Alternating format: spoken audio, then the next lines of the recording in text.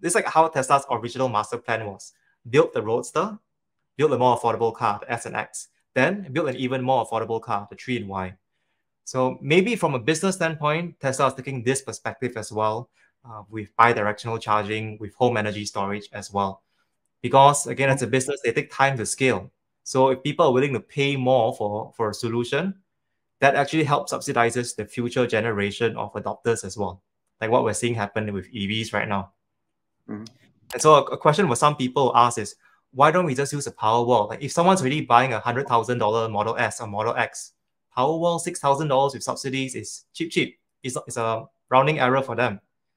But I think what people also realize is that the Powerwall's energy capacity is 13.5 kilowatt hours. Your standard Model Y is 77 kilowatt hours. It's 5 times more capacity in your car than a Powerwall. If you're only doing a single Powerwall. Of course, if you stack and buy multiple Powerwall, it will be as much. But to Ezer's point, if your car's in the home, could it be a feature? But someone like Warren would say, what if your car is not at home?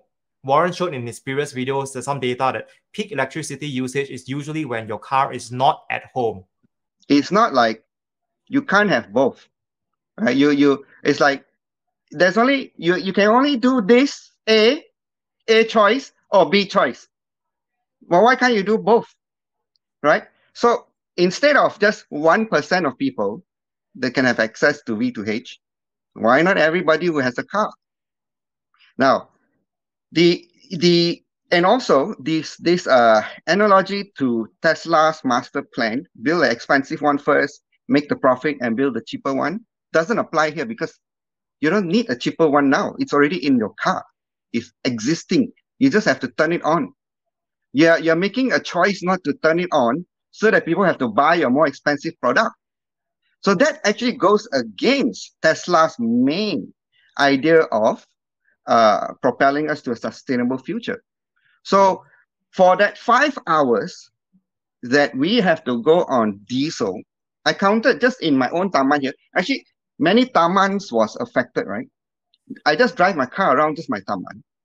Taman's like a neighborhood for those not from Malaysia. So yeah, sorry. Okay, in my neighborhood, there's probably like a few thousand, maybe 1,000 house, a few hundred house, I don't know. Anyways, there were 4 giant generators, like they come in the these 18-wheelers, they park there and they plug into the grid. There are 4 of them. And there's noise pollution. People can't sleep. It's very loud. And from 100 meters away, I can already smell the diesel. So there's pollution going on for 5 hours in the neighborhood. And they're burning fossil fuel. Right? Now imagine if, let's think. We're talking about eventually, right? Eventually, everyone's going to drive an EV. If everyone is plugged to the house, they don't need this generator at all. Right? So we are going into a more using less fossil fuel for any emergency situations. And we're going to have this all around the world. Blackouts, rolling blackouts, all of this all around the world.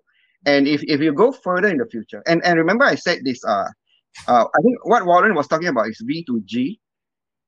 So like I say, for that argument, I'm a little bit, I might agree at this point it's way better to have something that is always there on standby than to have something that isn't. But there is also a counter argument to that if you look further into the future. So if you look into the future where everyone is driving an EV and every car is capable of reverse charging, it doesn't matter where you park, whether you're in the office, whether you're at home, wherever it is, the infrastructure. Remember I told you the government, there is this worldwide organization working on V2X, vehicle to everything infrastructure for the entire world. This would be like the what do you call that, the Internet of Things, right?